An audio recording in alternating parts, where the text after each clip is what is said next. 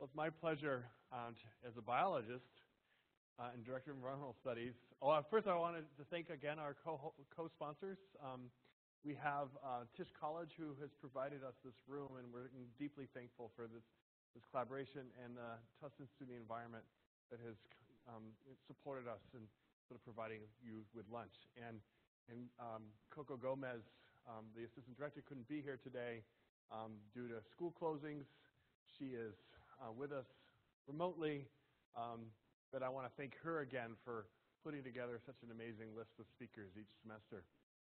So anyway, Daniel Zizzamia comes to us he's a Ziff environmental fellow at Harvard University. He actually grew up in Connecticut and went to UConn for his bachelor's and master's, and then headed west as a theme, the Western expansion. So he's experienced that Western expansion personally. Went west initially to University of Montana, but then decided that he really wanted to pursue a PhD in anthropology and history. In history at Bozeman at Montana State, and I couldn't be more excited to learn more about this topic. Someone who grew up on the West Coast in Seattle, I've often remember watching shows and thinking about sort of the West and that expansion. And here, I think he's going to put a twist on it that is going to blow my mind. So thank you for coming, and we look forward to your talk. Thank you so much for having me. And thank you all for coming in this wild storm. I also thought nothing was going to happen and was extremely surprised to see the many inches here, and decided this morning that I was going to walk from Cambridge to here, which was a mixed blessing. It was nice. It worked, but more tiring than I anticipated. I'm glad I'm here. I'm glad you're all here. And I am going to be taking sort of a different look at Euro-American expansion into the American West. And I'm also going to get started in a unconventional way here. And that's with looking at a comparison between planets. So what do Mars and the American West share in common? So I want to look at one commonality here. They're wet geohistories that impact how we understand their potential. So for the Curiosity rover has created some beautiful images, given us some beautiful images of the landscape of Mars. But as you can see, it is the desert planet of our solar system. It's traditionally seen that way.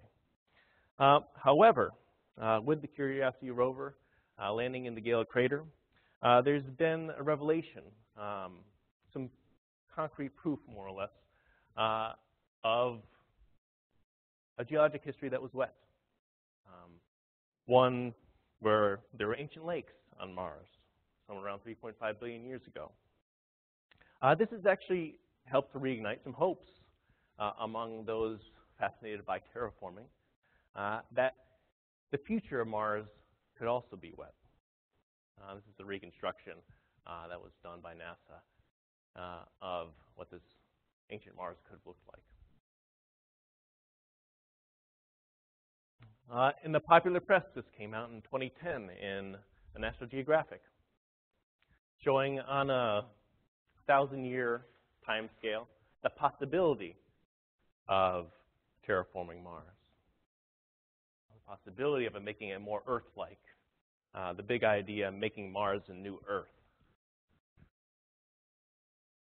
Commonality here, draw your attention to, is the West was also thought of as a barren landscape, one that was essentially just a barrier to civilization, would block Western expansion, and unsuitable for a civilization built on agriculture.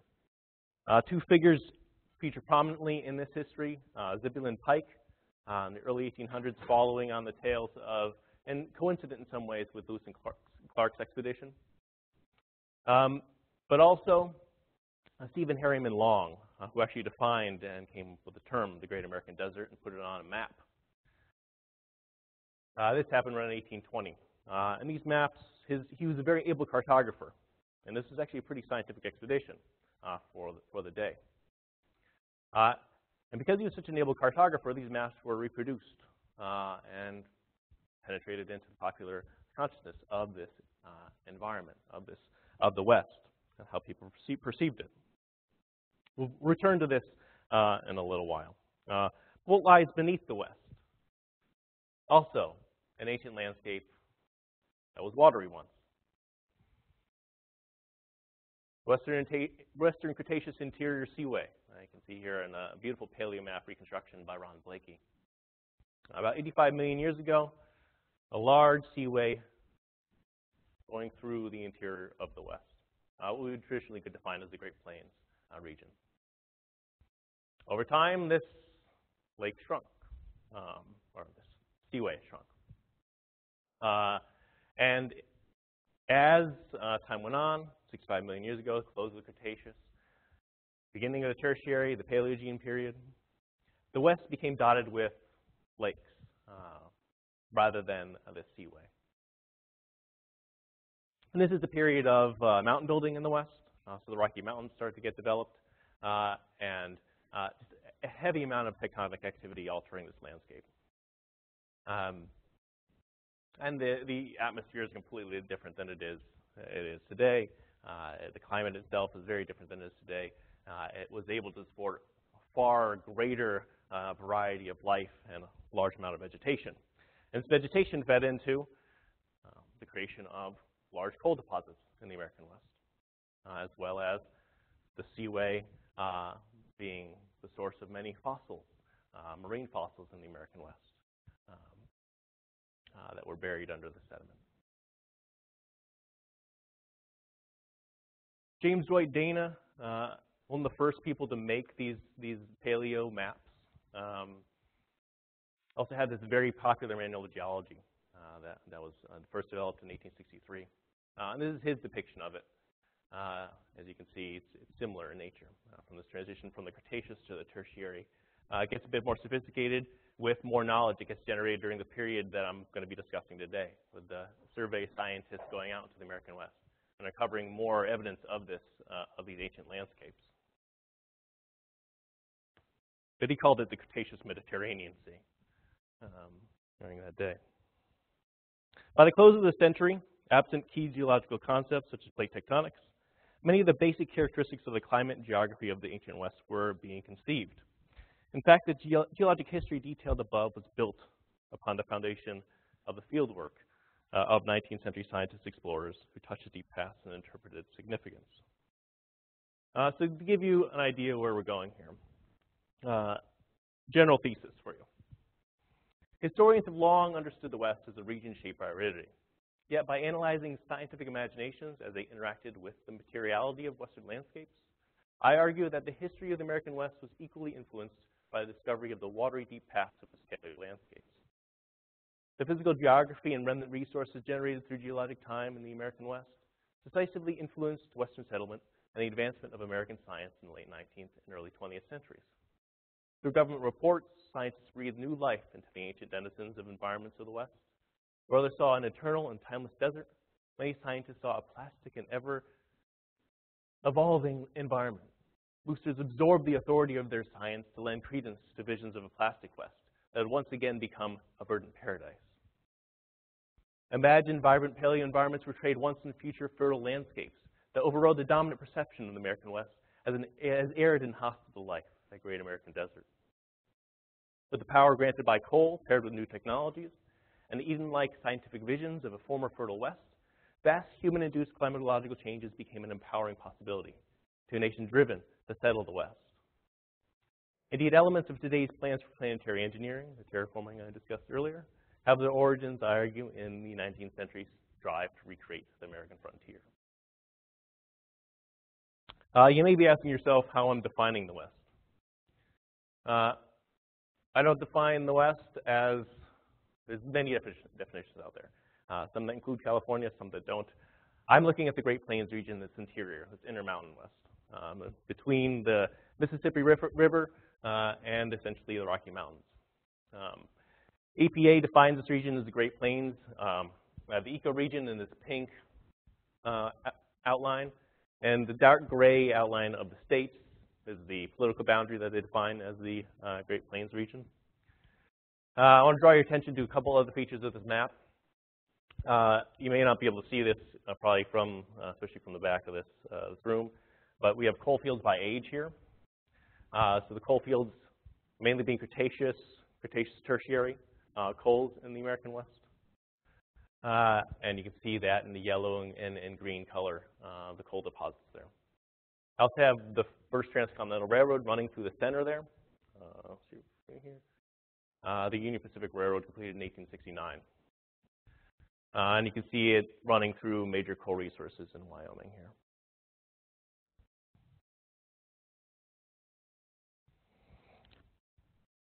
Go back there just a second. This is essentially this desert core, or heart of America, on the uplifted floor of the Spanish seascape that I discussed earlier. It is referred to as the Great Plains today, but this didn't really get traction until the 1930s. Became a kind of traditional way of defining this region. And the nucleus of this geography is the 400 square miles of the Great American Desert, this center area, this square here, rectangle here. Defined by Major Stephen Harriman Long. He actually put longitude and latitude in his report to say this is where this Great American Desert is. And then he kind of fudged with it, saying, well, it does kind of extend a bit up here and a little bit over here. And but also in reality, his exploration was a sort of U shape in here, because his trip into the West was heavily constrained by Congress, and he had to make his way back. But after this 1819, 1820 expedition, as I mentioned, this desert really made it into the minds of Americans.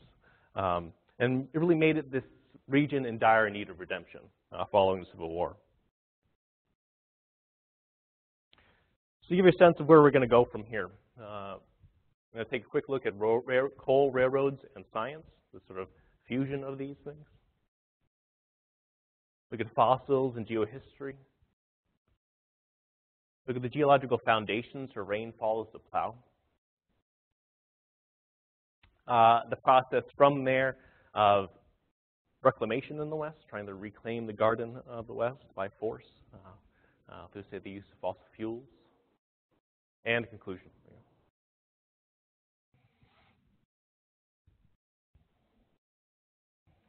Long's legacy faded in the decades following the Civil War, when scientific surveys, sponsored by an increasingly empowered federal government, were paired with utilitarian needs and avarice of transcontinental railroad barons.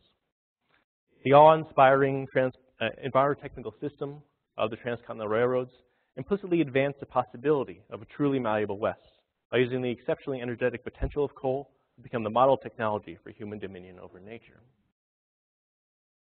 Now, these are a couple other transcontinentals that get developed during the time. This is the Great Northern along the High Line. There's also along the lower part of Montana, the Northern Pacific that gets developed, and we have the western portion of the Union Pacific depicted in the 1909 map. And these come from the passenger booklets during this period. The railroads also bound together and uncovered the geography of ancient environments because they were really interested in this coal. They provided transportation to scientists to begin to dig below the arid landscape and expand the material archive of America's deep western past by locating these large coal reserves and resurrecting remains of paleo environments. So for example, in 1864, geologist James C. Hodge, working for the Union Pacific Railroad, reported on the coal resources of the Rocky Mountains. He specifically remarked that though deficient in forests, lack of wood will be compensated by the abundant supplies of mineral coal.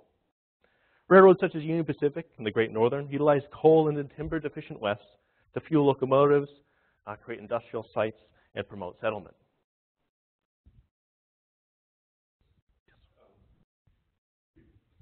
Did they start digging coal out of the West before they started digging coal out of the East? The East was first. East was first, yes.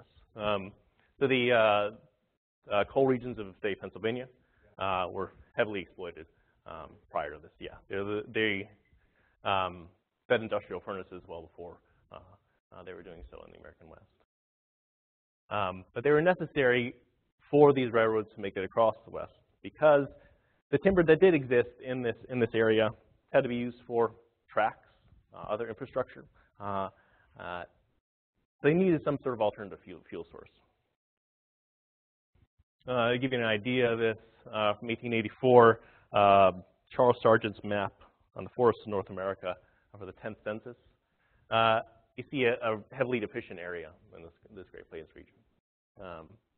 And to give you an idea of the coal resources, they're heavily uncovered by this period, and just beginning to be uncovered in the West, even by the 1880s, coal resources.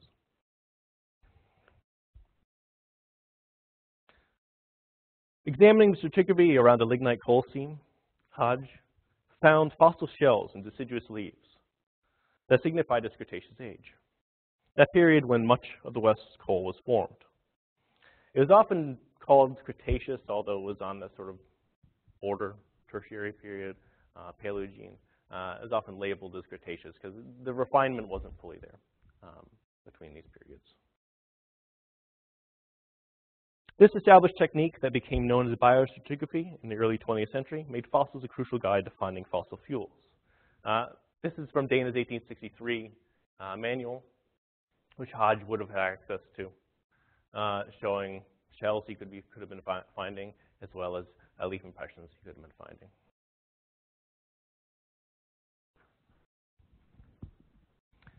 Leo Lescuro is a major figure in this drama as well.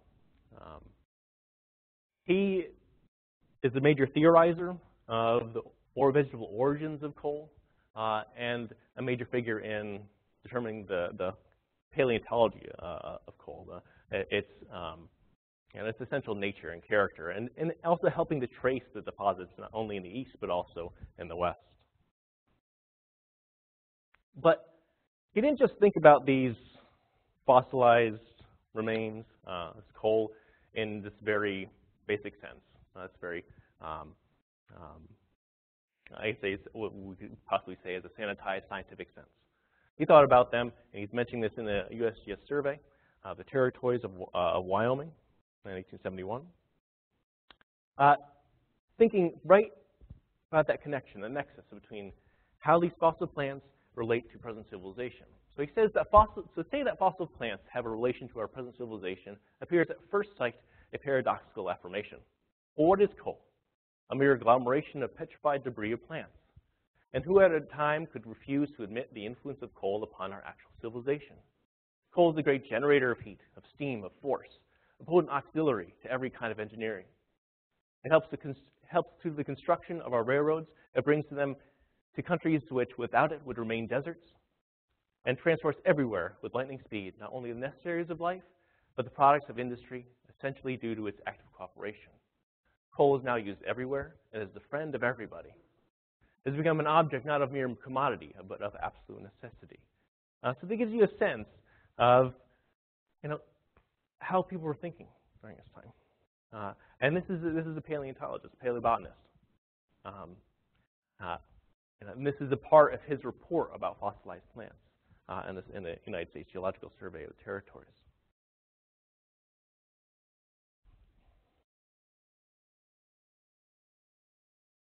In fact, coal was seen by many citizens of the 19th century as quite literally a gift from God. Edward Hitchcock would mention it as one of the signs of divine beneficence. It's given, granted to humanity to use. Energy stored for those, in fact, intelligent enough and civilized enough to put it to use. It was also a marker of civilization. So those who did not use it were less civilized, more savage. It was a providential sign of manifest destiny that it was embedded in the North American continent to be used. The abundance of coal in America spoke to the nation's greatness and future prosperity. This is the celebration in May 10th, 1869, the Promontory Summit, Utah, for the Transcontinental's first, the completion of the first Transcontinental Railroad. And this is a very famous painting by John Gast in 1872, called American Progress. Here you have Columbia making her way west, holding a school book, so knowledge, going from the light to the dark, carrying a telegraph line, and the railroads are going and making their way west as well to go forward and march forth and create a new nation throughout the western part of the continent.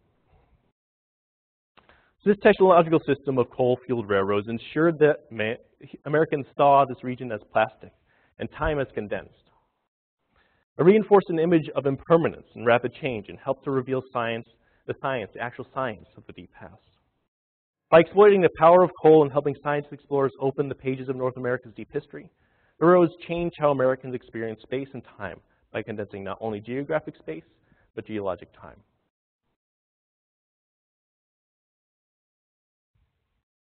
I'm going to take a quick look in more depth of fossils. This is a more modern representation of this. This is a postcard for Wyoming. And kind of boosting for the area. Come to Wyoming and experience this deep past. Have fun here looking at these ancient remnants. And I draw your attention to this for another reason. Not only the fact that it was being used as booster material still today, but also that in order to create a scene like this, you need fossilized remains of large creatures. You need fossilized flora to put it together, and sort of a sense of the climate, of what this place would have looked like in the past, a kind of full environmental view of it. And this was being developed during this period. So after the Civil War, authoritative knowledge of ancient West was conveyed to audience interested in exploiting the region through USGS surveys that took advantage of the growing rail system at the same time.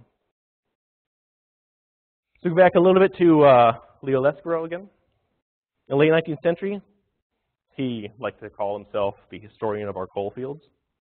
He noted that fossilized plant matter found within and near coal was vital to revealing ancient Western climates. Not just seeing the plants, but getting a full vision of what the climate was like during this period. He says, as vegetation is in absolute relation with atmospheric circumstances, the fossil plants are indeed the written records of the atmospheric and physical conditions of our Earth at the epochs which they represent. Thus, using coal, the fossil fuel that powered technologies of Western expansion, paleobotanists could paint a nearly complete picture of environments and climates long past. This could be done verbally, as it often was done in these USGS survey reports, kind of talking vividly about what these environments would look like, often comparing them to tropical environments of the present. But this could also be done quite literally, as we saw the one from Wyoming, but this has a tradition, the tradition of paleoportraits, or scenes from deep time, as Martin Rodwick has called them. This is one I actually saw when I was moving out west. It's the advertising for South Dakota. It's on the side of U-Haul, the super graphics that they talk about as educating the public about the nation. Actually, one of the germs for this project in some ways too. One of the first scenes from deep time is this one, Duria Antiquaire, from 1830 by Henry de la Beche. He actually put it together for his fossil hunting friend Mary Anning. But it's one of the first ones documented of giving this full vision of what this deep past could look like. Later, this is from 1909, from The Life of a Fossil Hunter, a memoir of Charles Sternberg, a Western fossil hunter. So this was a thing that was done. We give a full vision of what this West could have been. But as I noted, large vertebrate fossils are also needed, and in part due to the physical nature of the region, including its aridity. These were to be found in abundance in the West. So due to its geohistory, which is not disconnected from its present aridity, but paired both this wet past and its present aridity has made this area a region that you can find fossils and that has preserved fossils, and which made them really prominent in government reports as well. So in these surveys, this is Edward Drinker Cope, one of the major fossil hunters of the period, exploring the American West. Value of the deep past is often interpreted in conjunction with commentary on the progress of civilization, as Lescaro did. Another example comes from this paleontologist. Oh, let's go ahead. He began his piece talking about civilization. His section on the paleontology of the West talked about civilization. He says it was in its geologic past as an old bed of seas and lakes, which has been so gradually elevated as this suffered little disturbance, that he saw the future of the region. This, Cope prophesies, quote, is the great source of its wealth in nature's creations of vegetable and animal life, and from it will be drawn the wealth of its future inhabitants, end quote. So the watery past of the West would yield a wondrous and wealthy future. But he added this addendum to it, quote, so long as peace and steam bind the natural sections of our country together, end quote. And then he went into his verbal description of the West, this ancient West. These very vivid, draw you in descriptions. For example, these strange creatures, flying saurian, flap their leathery wings over the waves, and often plunging seized many an unsuspecting fish, or soaring at a safe distance viewed the sorts and combats of the more powerful saurian of the sea. At nightfall, we may imagine them trooping to the shore and suspending themselves to the cliffs by the claw-bearing fingers of their winged limbs. Tortoises were the boatmen of the Cretaceous waters of the eastern coast.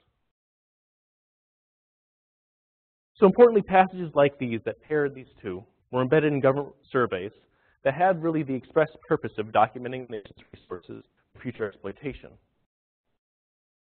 So Western coal granted environmental mastery, while fossils found in the West spoke of its former Edenic qualities as a verdant, watery world.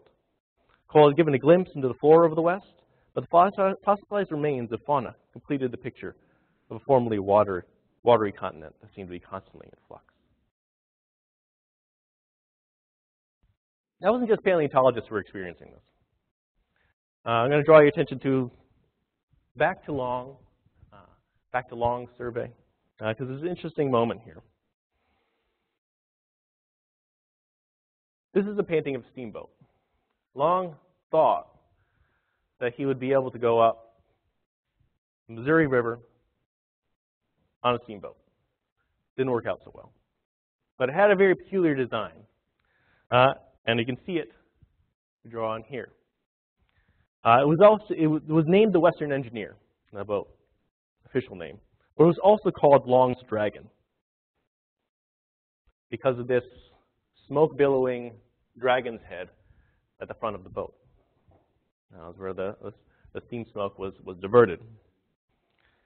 Contemporaries considered the purpose of this design to instill fear in Native Americans. What they may not have known is that they could have been tapping into Native American legends derived from fossil remains, such as, quote, water monsters of the Sioux. Fossils found in the West fit into many Western tribe cosmologies, and fossil caches could be viewed as sacred sites. Paleontologists searching the West took advantage of Native American fossil knowledge, and were happy to have them saved by what O.C. Marsh, Cope's component in the Bone Wars in the West. He called it savage superstition that saved these resources from being despoiled. So these relics clearly had a different cosmological meaning for Euro-Americans. Furthermore, the surging transportation and communication frontiers sustained the process of dispossession and brought scientists like Cope and Marsh into the field, but they also expedited news of discoveries detailing the changes changing West to the public. But the Western public did not simply read about the ancient West. Luckily, due to their durable and curious nature, fossils were a common collectible for many Westerners who would often donate specimens to paleontologists and provide directions to local fossil quarries.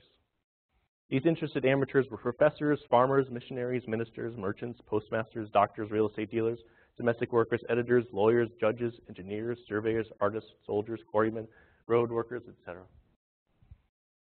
Just to give you a sense of this is from 1875 Smithsonian Circular, sent out to kind of gauge interest from correspondence. Kansas farmer says, I'm especially interested in meteorology and geology, and I have quite a collection of geological specimens such as my surrounding supply. The farming of land, he probably turned up a number of geologically interesting specimens and just held them in his possession. What he thought of them specifically, we'll never know. But he was encountering them, he was touching them in his life. There's a house mother from Iowa Says natural history is a subject of much interest to me, but basically she doesn't have time to pursue it as a means of study. It's a miscellaneous collection of minerals, shells, sea mosses, petrifications, savage weapons, etc., but that are not categorized. So there was interest out there in utilizing and touching and experiencing these resources in this region. So inspired by the breakneck pace and power of coal-fueled civilization and a faith in Western expansion, they could have perceived the malleability of their surroundings using the fossils of the West as conduits to the past. Paleontologists were well aware of the value of these locals as well, and called upon their help in official USGS documents, in newspapers, and also in Western field. So they needed someone to help lift up a very heavy fossil from its context. They would call upon locals to do so. And locals could point them in direction, places they knew were rich. This is an example from the survey. As it's desirable to develop the science of geology, the writer would be glad if his friends in the West would forward to him in Philadelphia, at his expense, specimens of bones or teeth which they may find. He will return to them determinations of their nature and credit them with discoveries which may result from their care and interest in preserving them in the publications of scientific bodies. So along with it would come fame, too. There was a sort of, this is sort of a call as well to get people interested, amateurs, involved in the scientific practice.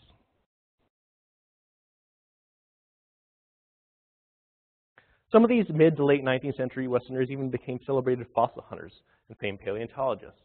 I mentioned Charles Sternberg.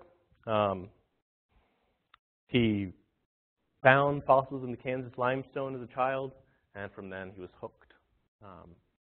He's got this wonderful memoir, Life of a Fossil Hunter. The whole family of Sternbergs from essentially Charles Sternberg on, sort of this legacy of fossil hunters that develop. Another famous figure is a paleontologist who found some of the first evidence of T-Rex in the West. Barnum Brown, also known as Mr. Bones. He explored the overburden of his father's coal stripping operation. And then there, he said, he found many fossil seashells and remains of other marine invertebrates. When he became old enough to notice and take an interest in such things, Brown said, he used to follow the strippers in order to pick up all the fossils that they turned up. Brown's father, according to Brown, though untrained in geology, encouraged him in making these collections, for he thought that by doing so, we could find out why seashells could be found entombed in a Kansas hilltop 650 miles from the nearest seacoast of the Gulf of Mexico.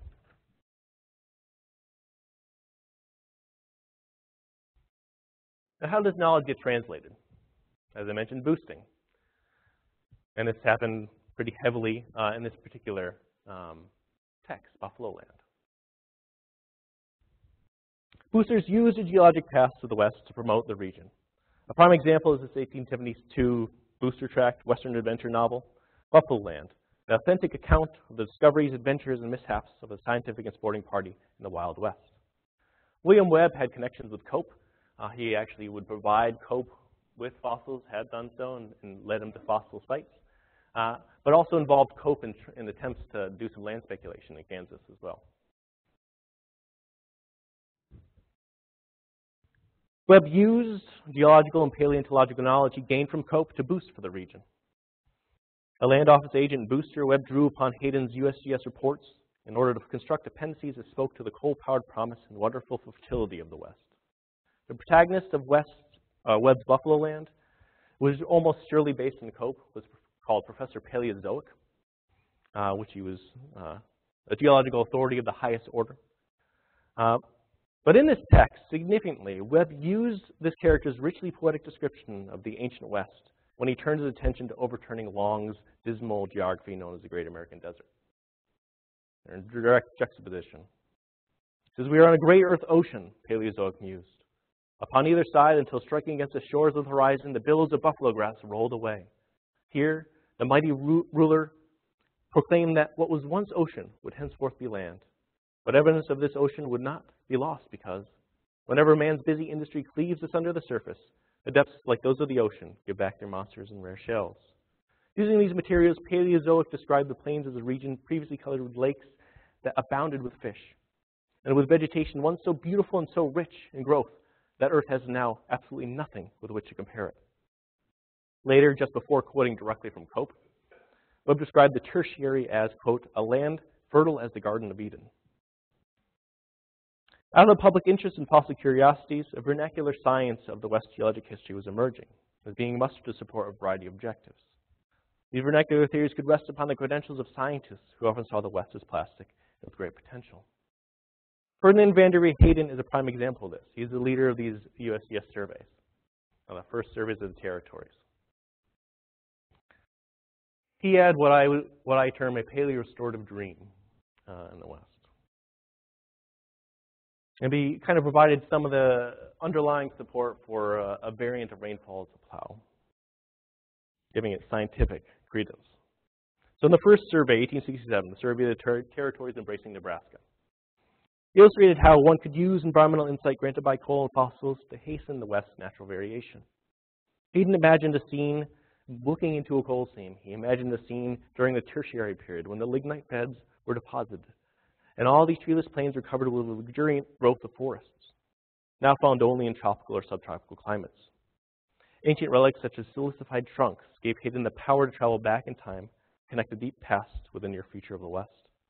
He said, we are daily obtaining more and more evidence that these forests may be restored again to a certain extent. And during this time, forests were deeply connected to climate, and deeply connected to ideas of potential for a landscape to support agriculture. So in fact, he said, a belt or zone of country about 500 miles in width east of the base of the Rocky Mountains could be redeemed through artificial restoration. From the Rocky Mountains, essentially, almost all the way to the Mississippi, to the Great Plains region. In Hayden's 1871 Wyoming report, he reiterated, the time is not very distant when portions of the country will be covered with beautiful artificial forests, and we will attempt to show that this is only a restoration of conditions that once existed far in the geologic past. Contributing to Hayden's 1874 Colorado report was a professor of natural science and geology, Samuel Augie. Augie is perhaps best known for providing a scientific basis and inspiration for Charles Dana Wilbur's coining of the phrase rainfall as a plow in his text, The Great Valleys and Prairies of Nebraska in the Northwest. But before he wrote the tract that inspired Wilbur, Augie collaborated with Hayden and shared his dreams of restoring the West.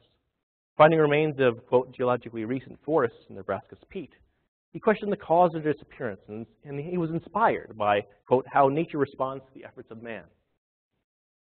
He believed humans could be an efficient agent for the production of geological changes. Once, quote, trees are planted by the million, Augie predicted, quote, an approach will be made to some of the best physical conditions of tertiary times. And this is, that was Augie here, and this is the rain maps from Charles Dana Wilbur's text that shows rain lines advancing into the west over decade intervals. Rain following settlement and cultivation of the land.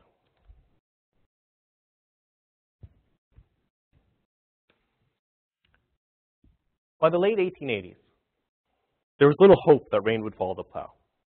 But faith that the West was plastic remained. There were last-ditch efforts to change the climate with explosives and mysterious chemical mixtures in the 1890s.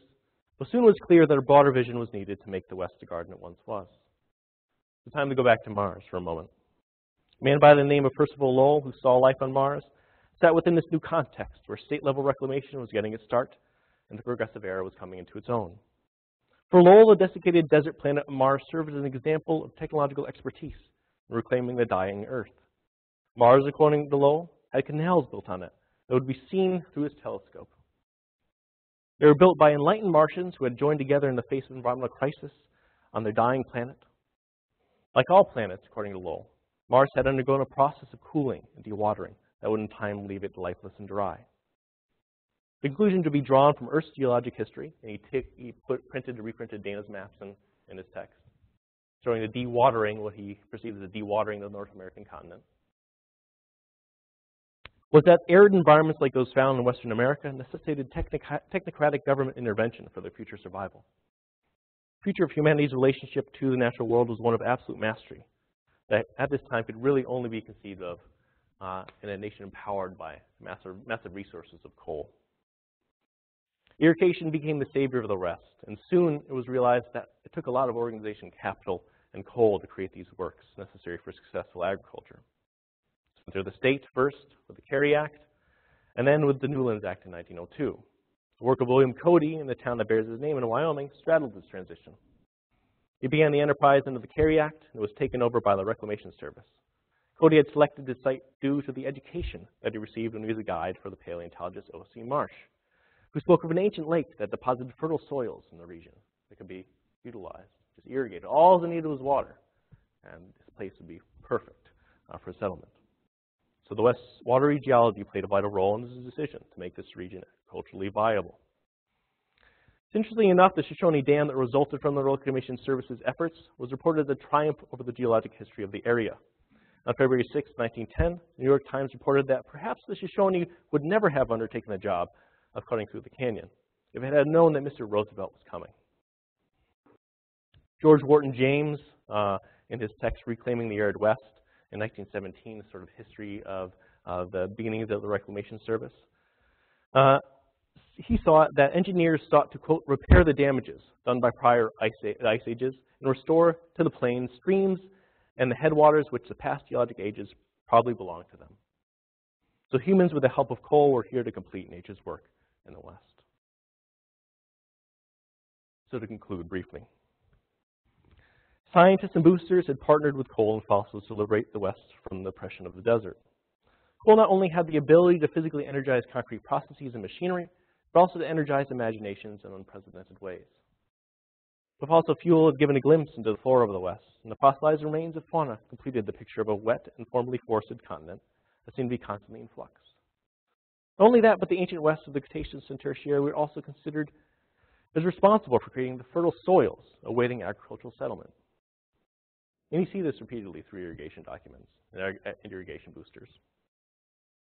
Using the scientific data collected by explorers, settlers, and men of science throughout the 19th century, a vernacular science of the West was being continuously redeployed and reformulated. In the context of America's rapid industrialization and thrust westward after the Civil War, the geology of the region was put to use in order to justify these imperatives, see the nation's future as derived providentially from its past. In the end, the energetic power of coal helped support an unyieldingly optimistic view of the West built from otherworldly and presumptive power of fossils. Iridium may have been a fact of life in the region, and continues to be. But its geologic history helped to make that fact evanescent in the eyes of many Americans.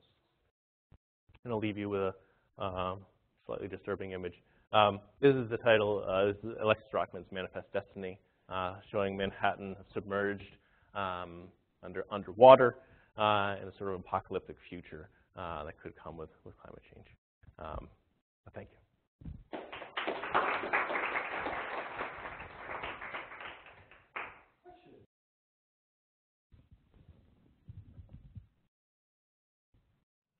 Thank you very much for a wonderful talk. Reminds me of Simon Winchester's The Map That Changed the World, these sort of wonderful, powerful histories of coal. So I have two questions. The first of which, why coal? Why is coal inspiring so much imagination in different continents?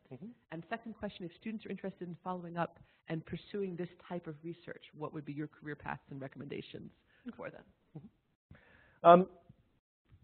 The way I see it, coal, especially in the American context, this is the period of incredible industrialization, or this push of industrialization. And as these coal resources are being found in abundance in the West, and these comparisons are being made between Britain as well during this period, saying, you know, the resources are being exhausted in Britain, but we have unlimited and inexhaustible resources in America. It became the sign of America's greatness and its potential for you know, basically becoming a world power. So coal, I think, as a resource, as a heavily energetic resource, granted a sense of optimism as the capacity for humans to change their world, change their environment, to master their environment. I think that's really the basis of it.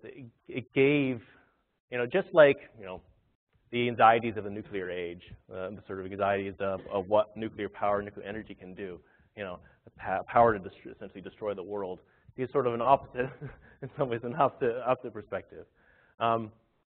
There was a generation of this very optimistic vision, but also, with nuclear energy, it had very, you also the reaction of the Plowshares project, for example, the possibility for becoming planetary engineers. You have that sort of tension also developing during this period with coal too. Like, you have the optimism as well as you have the preservation and conservation movement saying, wait a minute, our push using these core resources have made us start to despoil the world. So I think it produces what some would call sort of a modern moment, a modern tension, where human capacity for change is embraced simultaneously as it is a troubling matter, and really kind of inspires people to think about why that tension exists and how they're going to interact with the world. As for career path, are you sort of asking how I got into this sort of? Mm-hmm. Yeah. So my path was unconventional, probably, just like I think most people are. So I entered into environmental science degree at the University of Connecticut. For the first 2 years of study environmental science, so I got kind of the basic science courses. But then I found my passion in history, completed my degree in history. Did a master's at the University of Connecticut, but during the summer took courses in the sciences. Still sort of interested in that intersection. After I completed my master's, I went to University of Montana for a master's in environmental studies. So I was just there for a semester, and I just didn't mesh with the program, and I was kind of getting tired of the academy, to be completely truthful. Or just getting worn out. So I worked outside of the academy for a while, and then I wanted to get back, and from there I applied for programs and found one with creative space for me to join these two. One that I could do both, had the kind of intellectual freedom to explore them both and the intersection of them both. I found such a program in Bozeman, Montana State University. So it was sort of a long period of cultivating both interests, still maintaining both interests in the history as well as the sciences, and doing my best to kind of at least try and maintain a layman's, touch on the sciences. I do my best. Often probably fall short. But it's trying to cultivate both, which is is a challenging thing. It's a challenging thing, I think, for anyone engaged in environmental studies program to balance them both. But it's a wonderful thing. It's something I attempt to engage. But it's trying to cultivate them both, doing your best to kind of maintain your interest in both arenas. I have a follow-up question on her first one, and then I have a second one that's more contemporary. So you did a really beautiful job at sort of using the historical record to sort of convince me that this interest in fossils penetrated every aspect of society in the West, and